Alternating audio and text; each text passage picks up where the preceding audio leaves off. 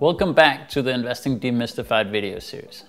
In this video, we'll be discussing how you can actually go about implementing the simple investment portfolio we discussed in earlier videos.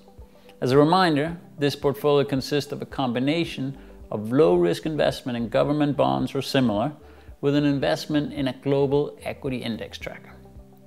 The World Equity Index trackers I suggest for your portfolio are extremely broad, they're extremely transparent and liquid.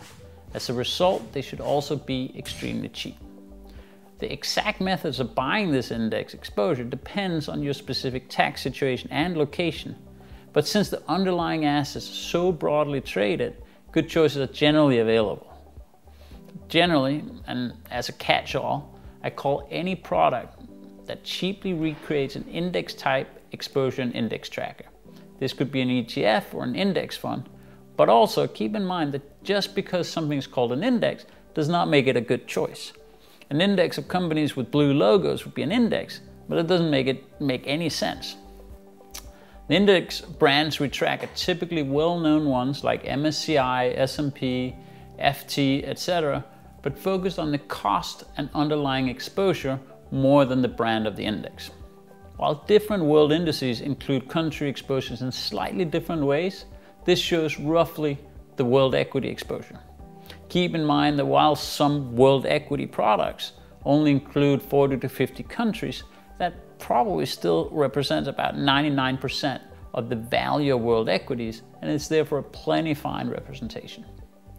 The past decade has seen a massive increase in the number of exchange-traded funds, ETFs. They trade just like a stock, but they really just track an index. And the amount of money invested in them has gone up massively. Similarly, index funds have had large asset inflows. Both developments are very positive for investors as it's increased choice and decreased costs. Vanguard has been a major player in the drive for lower fees, and even today has among the best product offerings at the lowest prices. It's a slightly thankless task to list the best products for buying the low-risk investment or the world equity markets. The market and products evolve so fast, and the products may not be available in all jurisdictions. But here's a list of the largest providers of ETFs and/or index products in the world today. You can go to the websites with an eye out for low cost, and you'll probably be able to find a product for you. My personal view is that if you're able to buy a Vanguard product that covers the world equity markets, perhaps as an ETF, then you're probably in pretty good hands doing just that. Problem solved. Because the development of the index trading products continues to be so strong, future product development may well provide even better opportunities. At a fee of around 0.25% or less a year for world equity products, there might not be a lot of scope to significantly improve on the annual charges, but other features like tax structures or better indices to follow may help improve the execution. In terms of keeping yourself abreast of the offerings of the best index tracking products, you could also look at indexuniverse.com, or particularly in the UK, you can look at motivator.com.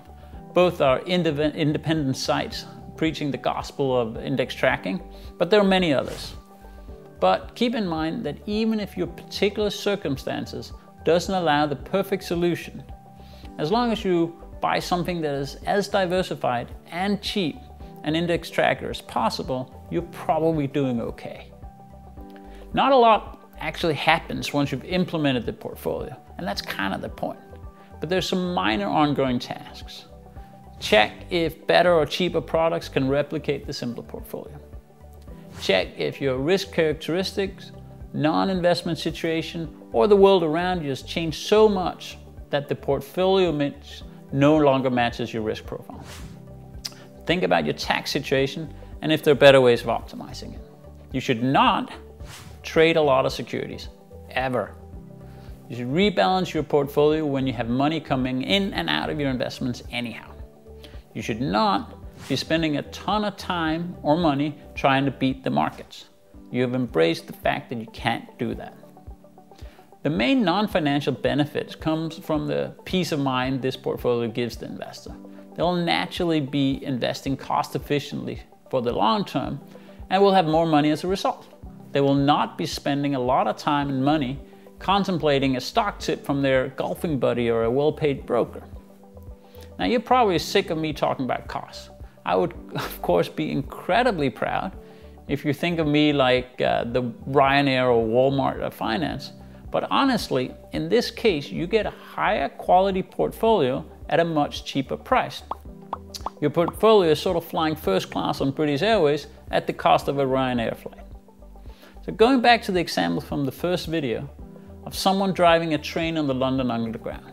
Let's say that this person makes £50,000 a year, puts 10% aside a year in world equities of his working life, ignore tax for a second.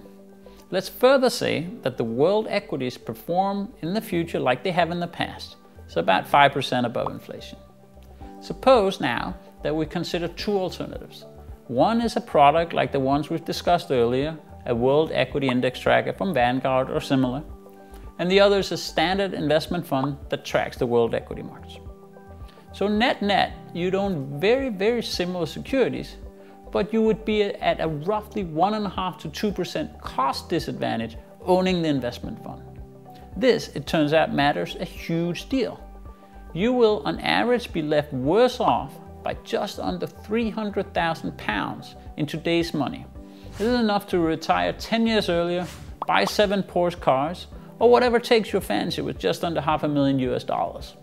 So please don't ignore this message. Please act on it sooner rather than later.